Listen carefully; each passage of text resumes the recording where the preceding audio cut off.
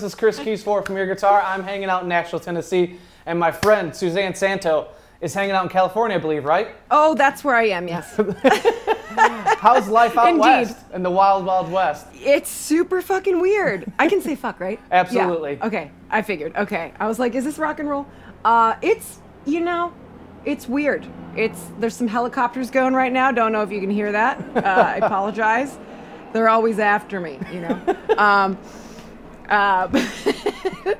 But yeah, it's okay. You know, I feel, other than the fact that we've had these crazy wildfires lately, I still go hiking and like can go for walks and be outside, and California is a beautiful place. So you could be quarantined in worse places. If I had the funds, I would have done the like rent a flatbed truck thing or buy a flatbed truck and just turn it into a stage and just like roll through people's neighborhoods and just like rock if you want to, you know? Just roll down the street, hit up a cul-de-sac. I don't know.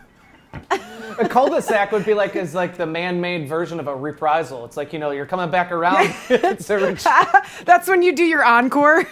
You like, yeah. Well, let's get down to business, Suzanne. If people aren't familiar with you and your awesome personality, you're obviously one of two parts of Honey. You have a solo record out that came out and you was produced by our Rig Rundown friend, Butch Walker. Ruby Red. Legend, that guy. Oh, he's a great dude. He actually, he just came back to Tennessee. He was in California, now he's in Tennessee for some time, I'm sure. I know. I haven't seen him in ages, and he just did that haul across the country in an RV, and I was like, I miss my friends, you know? It's tough, but Nashville has claimed him. And then, obviously, you had spent time in Hosier's band, and they opened for him on the tour. And people might even know you from the Joe Rogan podcast, your time with Honey, with Ben, and then most recently, I believe, with Gary Clark Jr. So, wow, you really got it all down. More fans! Come on, Suzanne. Thank you so much. I'm honored. I never expect anyone to know that stuff, so thank you. That's very cool. Well, let's dive right into it. I think the point we need to start about is the guitar that you're playing, and you started in the intro. I believe that's an Eastman, right? It is, yeah. I'm a huge fan. This is in their SB series, and you know, I'm so terrible because I always forget what it's like. SB and a number. 59. Yeah, thank you. I just call it my sweet baby. So what I love about this guitar is, one, it's fucking awesome, and two, it has the same finish as my violin that I also have by Eastman. And I just think they're an incredible mom and pop company. I love to support them. They support me, and I'm very lucky to have this guitar. It's my main jam. How did you get hooked up with Eastman? I probably shamelessly reached out to them. I don't know. It's been years now. We've been buds for a while. But they're out in Pomona, so they're about an hour from Los Angeles. Okay. Their shop is there. And you know, if anything, you know, my electric guitar foray is pretty new. So like only a couple years. I was playing banjo, acoustic guitar. So you know, in a lot of ways, like for all the like gearheads and like, you know, real guitar players out there, I hope I don't let you down. But you know, I kind of grew up with Eastman. Like my first guitar was one of their jazz archtop series, and I played that opening up for Willie Watson and the White Buffalo. I did 2 tours opening up by myself for these guys, and I brought that guitar with me. And it really kind of cut my teeth on just figuring out, like, it was really sloppy in the beginning, but yeah, I've had my electric guitar training wheels with Eastman, and they've just had my back and like helped me figure out what you know, the right moves to make, you know? Yeah. Because there's so much you can do, and like I always feel embarrassed because I don't know a lot. I just know what I'm figuring out in that moment. So, yeah, but this is my favorite guitar. What have you figured out and you enjoy about it? Because I know through the Hosier experience and other stuff I've seen you perform with, like I've seen you with the Dan Electro, I've seen you with the Thin Line Telly. So I love the Thin Line. What have you enjoyed about the Eastman, and like specifically since this is a humbucker guitar, what do you like about it? What have you bonded with it? Well, I mean, this thing is like a tanker. You know, it has like, it's just so heavy handed, and it has like, it cuts. Like I did play a telly for a while. I still play my telly sometimes. It's buried in my closet right now. Sorry. Don't tell Fender. I have a feeling they'll figure it out. I mean, it's like right now, just the sound I'm going for is it's working with my Eastman and then my 335. They both have a similar energy to them, and but yeah, I played my bandmate's 95 thin line telly for a tour, and I loved it. It fed back a lot with what we were trying to do. It was just kind of, they were competing a little bit. It competed with, he plays an SG. But yeah, this one just kind of marries with the sound that I'm going for right now in my band. It's like a trustworthy instrument. What do you... Does that... well, yeah, you got to have trust in your instrument, but also your abilities. And what are you doing for like the new record? I don't know if it has a name yet or even a release date, but I know that songs have trickled out. So it feels like you're inching towards a second release. So have you used this guitar on that? And is it more electric? Yeah. Is it, more full towards honeyhoney? Or how would you characterize the songs? Yeah, it's definitely got a rock and roll vibe. Not as intense as Ruby Red. It's kind of... Working title is Yard Sale because it's a little bit of everything, and it's it has something for everybody. It's like you want your crock pot and your tennis rackets and also this vintage record collection, you got it. Like it's just, and also I love yard sales, so there you go. But yeah, I mean, we used on the record, there's a lot of, like, I used the Strymon pedals quite a bit, and Chase Bliss. We got some really cool space sounds out of Chase Bliss. I think I used this guitar, and then my producer, John Spiker, who you would love. Man, what a gem. Magical human. I used a bunch of his guitars, and he had a vintage, I think, 335 as well. So you can kind of tell I sort of orbit around the same stuff for the most part. Gotcha. Yeah. And I'd like to get your, you seem like a sponge, and so I'm curious, you've worked with a lot of people, whether it's Ben and honeyhoney, Butch when he produced your record, and then obviously with Hozier. Like how do you, it's always good to pick up new information from someone you're collaborating with and learn from. Yeah. And I'm sure they would say the same about their experience with you. So guitar-wise or gear-wise, have you pulled anything from your time with these, these other artists? Absolutely.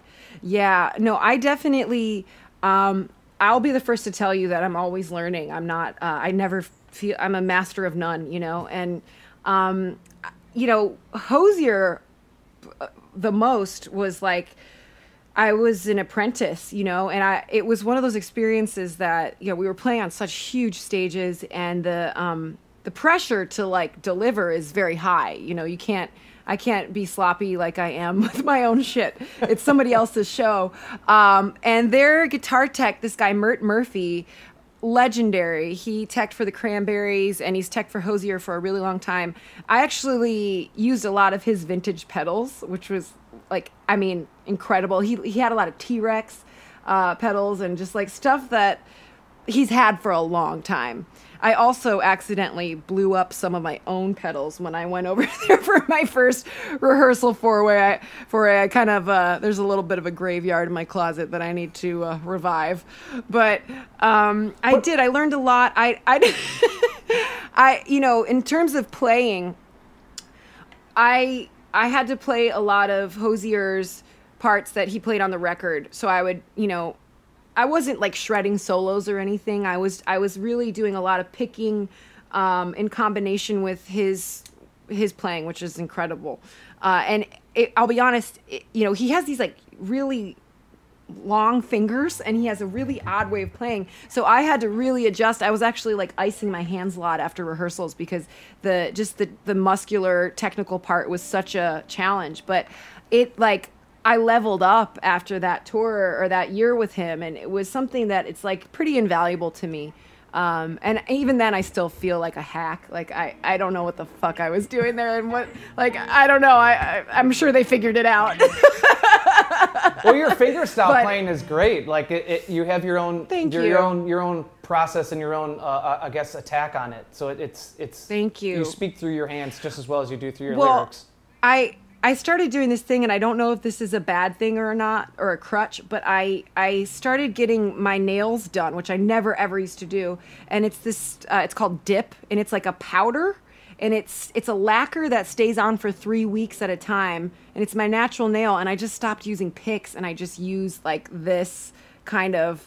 And then they look kind of nice on top of it. I used to have pretty gross fingernails. I didn't give a shit about them. And then at one point I started realizing that these are just like guitar picks, but now I'm kind of stuck with them. So I'm trying to figure out if I should, you know, wean myself off the lady nails.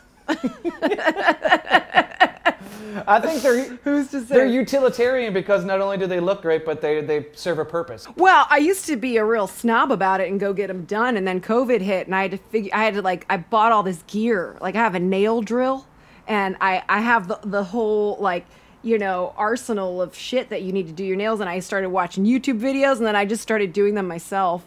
And, you know, it's mainly because of guitar playing. Like, I could have let it go, but I was like, well, wait, I gotta be able to pick.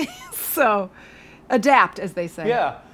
Well, do you mind introducing us to your 335? Okay, 335, you're up. I love this guitar. I actually got this on the Hozier tour, and it's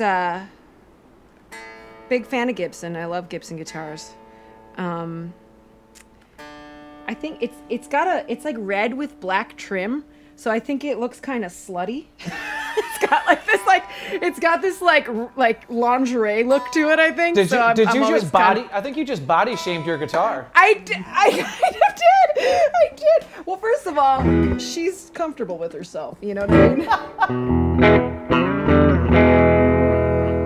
Yeah, it's got the action's pretty low on it too, so it's really out of tune right now. But yeah, I love this thing. I busted this out on the Hozier tour, really got acquainted with it. And, you know, for all intents and purposes, like, it was always scary to bring a new guitar out on those stages because, like, it was pretty nerve-wracking. Like, I would get nervous often that, like, if I messed up and, you know, because I just wanted to do such a good job for my teammates and for Hozier. So, you know, when we would sometimes do fly-out dates and we would have rented gear, it was always such a challenge. So, like, when I introduced this guitar on that tour, I remember, like, at first, like, being nervous, and then it was, like, such a staple. I played it on a few different songs, and, you know, it was, I still love it. I play it all the time. Now, I know Hozier has played and uses a lot of interesting open tunings, because we did a rig rundown with him and Mert, actually, when they played at the Grand Ole Opry a couple years ago. Get out! Yeah, we got to meet the mighty Mert. What? You waited this long to tell me? Oh my God! That's amazing. That's an Easter egg. We call that an Easter egg. I would also be remiss if I didn't mention Cody Bradley, who was my guitar tech that came in with Mert, and he's incredible. Just shout out to Cody. He taught me a lot too. Hell of a guitar player himself. Well, yeah. Right on. Thanks for the help, Cody. But thanks, Cody. I was curious. I was parlaying that bit about Hozier and his open tunings to see how what you typically tune in. Do you play open tunings, or are you standard, or what do you use? I used to do open tuning quite a bit. I would do drop D, and I haven't in a while. It's funny. I don't know. I just I laid off. But when I first started playing guitar, I think the first like tune I learned was in drop D. From my teacher at McCabe's in Santa Monica, and I can't remember his name. It'll come to me, but yeah, one of my favorite honeyhoney songs that we wrote together is called "Come On Home," and we pretty much closed every show with it back in the day. And I started that one, and I started it in drop D, and it was like you know, those were the days. But no, I guess I don't really do it that often these days. Okay. I accept the challenge though. I'll do it because you told me to. You're like, I didn't tell you. No, I didn't say anything. Don't do that. This is all my calls are coming from inside the house, you know. Well, do you have a specific setup of strings that you use, Suzanne? Like string company or gauge? I don't, and I'd like one. But I stick with 10s and 11s for the most part. Okay. I vacillate between the two.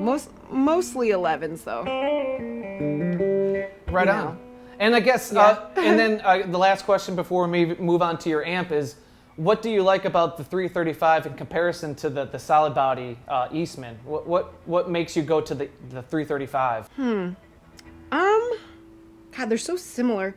It's a little roomier, and then the neck's, I don't know, the neck has a different feel to it. I play this one on the like louder, trashy rock songs. For some reason, it just like, its bandwidth for the volume and with my pedals it hits harder for some reason. I feel like my Eastman is a little more versatile, but I can't tell you why. See, these are the things that I'm just like, I don't know. I just know how it feels. Well, sometimes I hope that's okay. No, yeah, but like sometimes the technical definitions and reasons get in the way of actual logic, you know, because we get in our own head. Well, this might supposed to do this because it has this, but really, in actual use, does it translate? Does it work? Right. And that's more important. Mm-hmm. So don't feel bad. Like, yeah, I mean, it's funny. I'll be the first to tell you, like, I don't know a lot. I just know what I like and how it sounds, and when I dial in my pedals and, you know, all that stuff. So, yeah. Well, right on. Maybe we can have you put back on the Eastman, and then we'll start talking about your amp, and then we'll move into the pedals. Is that cool? Great. Love it. All right. All fun stuff here. Okay. Okay. You're on the sidelines. You're back up. Okay. I just went to this really great guitar tech here in LA. Matty Barolo, is that how you say his last name? I just call him Matty. Have you heard of him? I'm not familiar. You know, I don't want to embarrass myself and say his name wrong, but he just fixed up my guitars, and he's a lovely, lovely human. He was freaking out over the Eastman. It's just like, yeah, it's Barolo guitars, because he makes his own. He does these like really cool vintage remakes. I'll come back on that just to make sure I didn't butcher his last name. Okay. Yeah.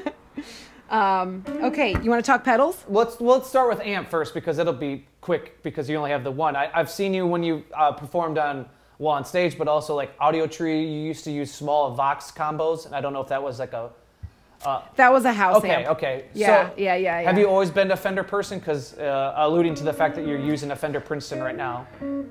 You know, actually, I did use a Vox in the beginning, and it was, you know, no disrespect to Vox, but it was just like what we had from honeyhoney's. Like, this is like what we had.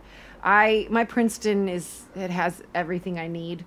I love this amp.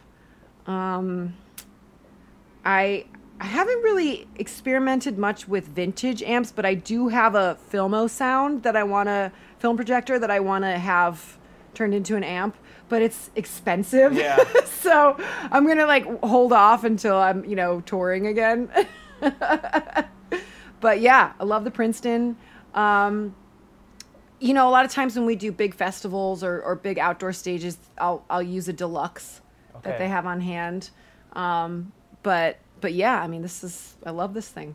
It's permanently in my living room for nonstop rocking. Now, is that something you would tour with, or, you know, assuming you're not playing bigger stages, but would you tour with it, or would you get a bigger amp? Oh yeah, I like the Princeton. I tour with it. Yeah. Okay. It's great. It's great. Well, right on. I think at this point, let's just start talking pedals. I'm curious to I'm curious to what you got on the pedal board and how you use it. So just talk to me about what's going on down there. Okay.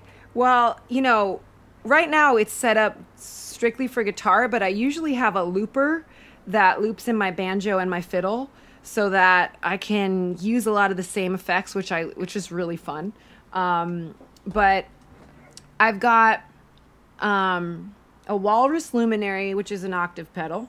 I love this pedal. It really sounds like it's just the whole. Sorry, this might be.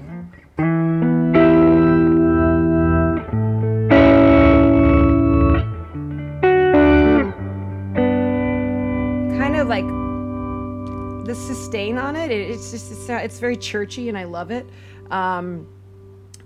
This is kind of a newer pedal I have, so I only use it on like 1 or 2 songs. But do you know which ones?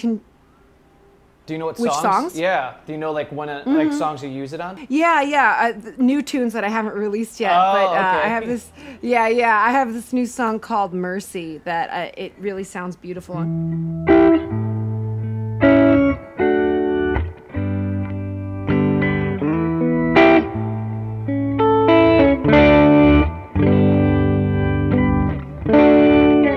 Probably not translating through the Zoom right now, but it's really great. I love this pedal.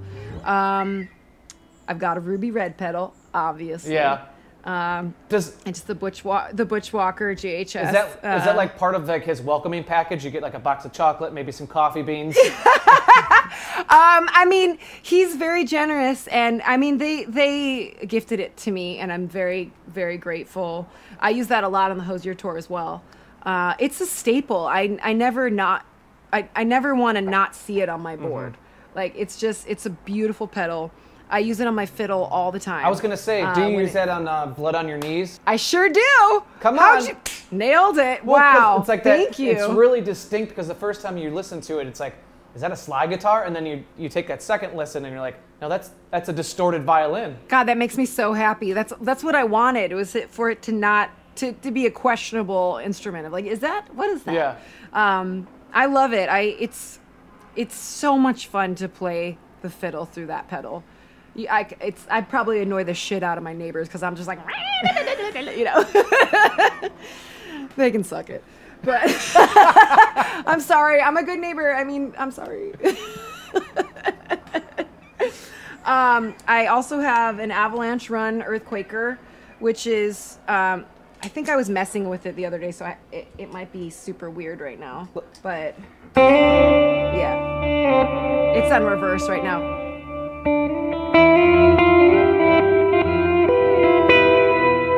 Just makes these great outer space sounds.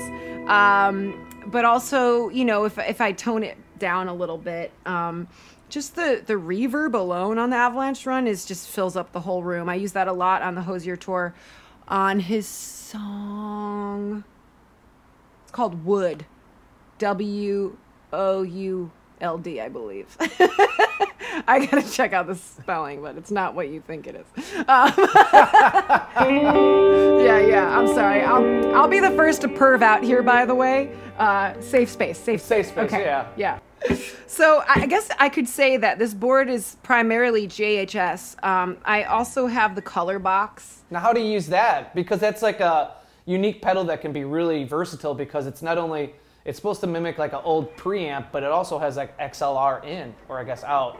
So you can. Yeah, it actually pedal. mimics a Neve console. So Yeah.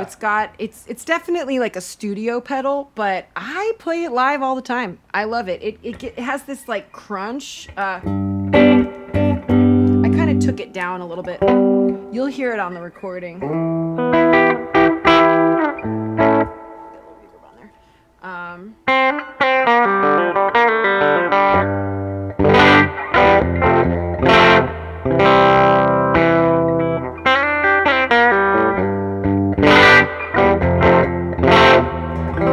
It's just it is kind of a preamp. I mean, I use it as a preamp, but it's I don't know. I don't even know what's happening inside of it. I just know that I love it. And in conjunction with the spring tank reverb, they get along really well together. I often use my spring tank reverb with my Strymon tremolo flint pedal for the like harder songs. I like Strymon's reverb. The flint has, you know, the tremolo and the reverb on it. Mm-hmm. I have a tendency to ditch the reverb on that and use the spring tank. It just has I don't know if it's like a more like trebly thing that's happening, but I feel like it cuts. And then for softer, quieter songs, I use the flint reverb and tremolo in conjunction. Gotcha. But you know, I like to mix and match. Could we hear the spring tank with the flint and the tremolo? Totally. Yeah. Totally.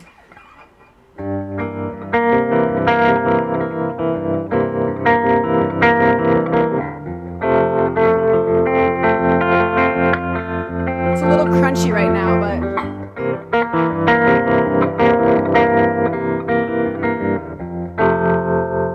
and I'm out of tune. But yeah, I mean, and then I guess the difference was if I go back to the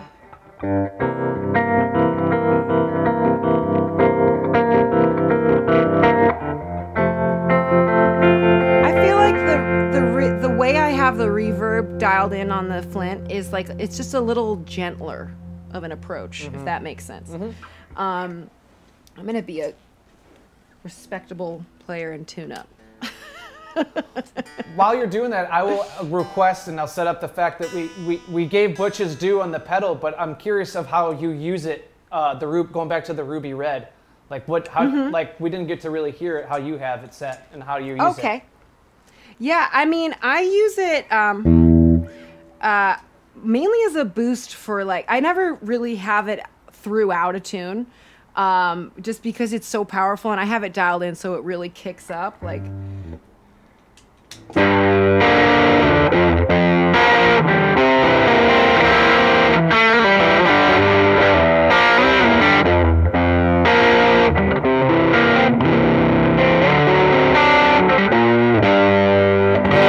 I mean, it's so crunchy right now. Yeah, that's stanky.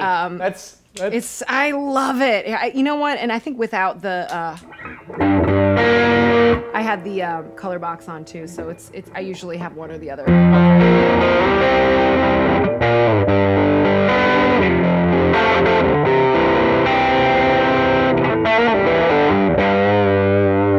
It's such a great pedal. God damn it, I love that thing. Well, and maybe you can't remember or you use some other stuff, but like the new, I don't know if this is out yet, Fall for That with Gary Clark Jr. is like a real heavy, raunchy stomper. Did you use any of these pedals on that? You know, we used, I believe we used the Chase Bliss tremolo for, like, I mean, obviously Gary's shredding. I'm playing just the, the bass guitar on that one.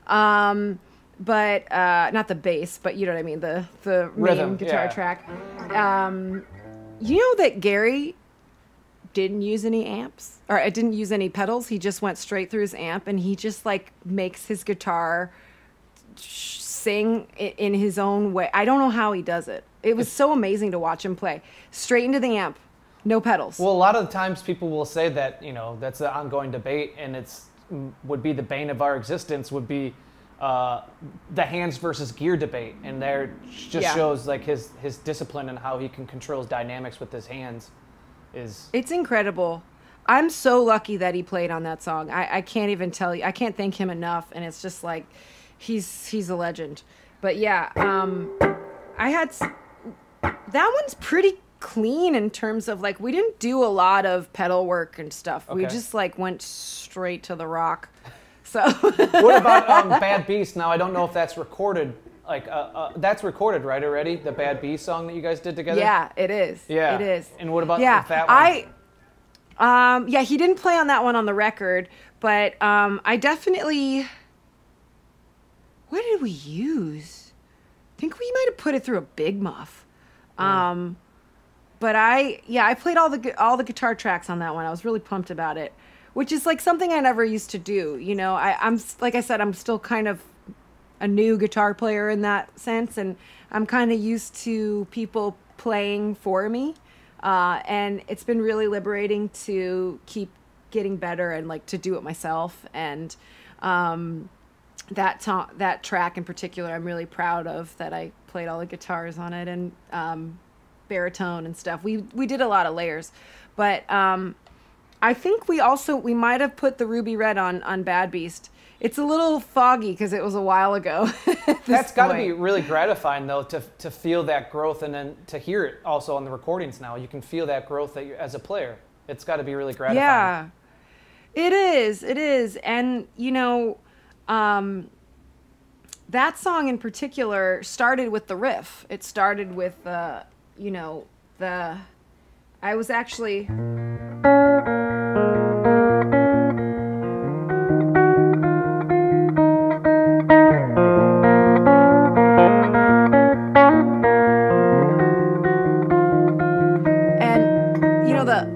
side thing was John Spiker and his wife have a house in Lake Arrowhead, and they let me go hang there by myself for a weekend to write.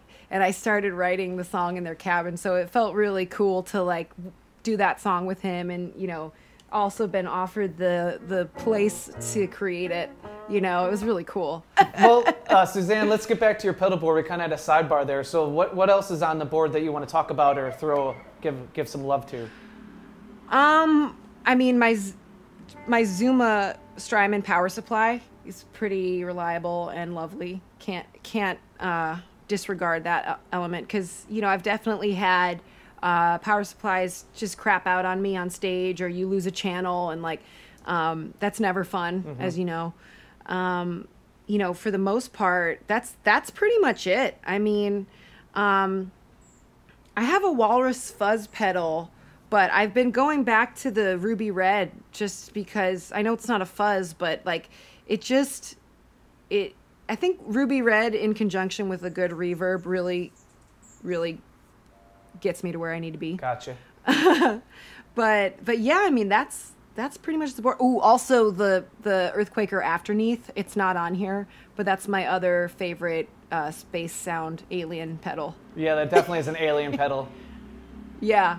Well, I think. Do you know Mason Stoops? Yeah. He used to work. Yeah. He used to work for Premier Guitar. Ask him about that. Yeah. He introduced me to the Afterneath a while back, and I think he might have had a hand in its creation, but I could be speaking incorrectly. But yeah, big fan of that pedal. Well, that's awesome that you have a connection with Mason. Yeah, he worked for Premier Guitar, and he's a great dude and an even better guitar player. Well, and I guess I'd be remiss if I didn't ask and give love to the other instruments you play. I know that for your banjo and your violin, do you have like a DI, or how do you play that live going through the PA? Yeah, so when I have my fiddle, I usually split the signal, so it goes into a DI with a line out direct to house, and then I also put it through my amp so I can use my effects pedals. So, you know, give or take, when I can afford my own tech, it's usually great. If I'm on tour and it's a new person every night, sometimes they hate me because they don't want to deal with the mix. But, you know, if you want to be excited about it, it's an opportunity to have a fucking awesome violin sound. You know, really trying to sell myself here. But yeah, I use an LR Baggs DI, acoustic DI, for the fiddle and the banjo, and they're phenomenal. I love them so much. I use their pickups for my fiddle, and yeah, I mean, the thing is, being able to marry all the instruments together has always been a challenge, and usually annoys the shit out of somebody that's working with me. But it's gotten a lot better over the years, and like, I love playing all the different instruments. So, you know, getting to put my fiddle through the Ruby Red just like I do my guitar has always been pretty great. Yeah, I love that. I love that, as I found out listening to your record and bonding with it and spending some time, is that, yeah, you don't have hard and fast parameters for your instruments. Like, if you want to rock with the violin, you'll rock with the violin. Yeah, it's fun. It's fun. I've been playing a lot of violin lately too, just mainly to like calm my nerves. Is that like your first or main instrument, or would you learn on guitar? I know that you took music in high school, and that kind of took you off. Yeah, well, when I was really young, we had piano lessons from this lady down the street, and we would like all three. Two sisters, well, three, half sister, but the three of us would like get our like little folders with our sheet music, and we'd walk down to, can't remember her name, and we'd all take our piano lessons. I barely remember anything. And then in 5th grade, I went to public school, and the violin, when you're in 5th grade, you can pick an instrument, like, you know, flute, oboe, violin. And my poor parents, my God, what a doozer to deal with that. But yeah, I ended up getting pretty good at violin, and then I got a scholarship to my high school. And, you know, but looking back, I'm so lucky that my public school offered that to me, because I think about it a lot. Like, I'm not really sure where I would be if I weren't playing music, you know, and it was just like, it was free. that was the thing. Those were the days. Things like that were free. Yeah. But yeah, and then when Honey started, I played a little bit. I played guitar for a bit. My dad has this incredible 70s Alvarez acoustic guitar that is with them right now in South Carolina, where they live now. But I wrote my first song on that. I learned to play guitar on that guitar. It's stunningly beautiful. And when Ben and I started Honey, he was like, well, I already play guitar, so no, he didn't say that. Such a dick. It was just the two of us, so we were really trying to, facilitate optimum sound for two people, and he would play drums with his feet, and the banjo is a very percussive instrument, so God bless him, he really stuck with me while I was learning to play the banjo very badly for a number of years, and I feel pretty good about it now. I'm I can say I'm a banjo player now. That's good. I wouldn't. Yeah. Well, Suzanne, I know a lot of this stuff is up in the air, but I want to give you the opportunity to give people a chance to connect with you or track down your music. Obviously, Ruby Red's been out. You have Honey albums out. You got 3 of them. But what about looking forward? What can people expect from you in the rest of the year, and what? Yeah, thank you so much. I appreciate that. I have this song, Fall for That, that's coming out September 18th, that Gary Clark Jr. plays on. I'm really proud of it. It keeps taking on a new shape in terms of the current climate of our, our world and politics. And essentially, the song is about not falling for this collective angst and anger and just kind of trying to live your own life while also, being a good person and being part of the thing. But it's really intense. I wrote it a couple years ago, and it's really like taking on a meaningful shape that I wasn't really expecting. So I'm excited to share it with people. I'm also playing a Hotel Cafe live stream the night of the 18th, September 18th. So with my full band. So it'll be like a real rock show. I'm so excited to play with them. And yeah, I got some other songs coming down the pike. I did a song with Shaky Graves, and then I'm just going to start like firing out my record, which is kind of turning into 2 records now. That's awesome. So yeah. Do you have any idea if you'll release one or both this year, or is that kind of all up in the air? It's up in the air. Yeah. The thing is, it's all self-released, and, financially speaking, I'm not really sure how it's going to pan out, but I'm excited to find out. I really feel grateful.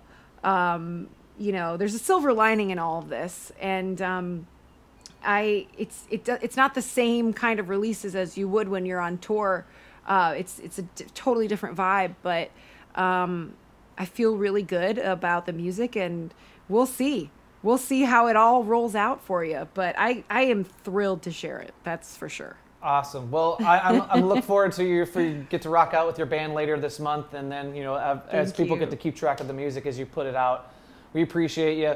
Thank you so much for taking the time to hang out and do this with us. Thank you so much. It was a lot of fun. Oh my God. Likewise. Thank you again so much, Suzanne. This is Chris Keys for Premier Guitar.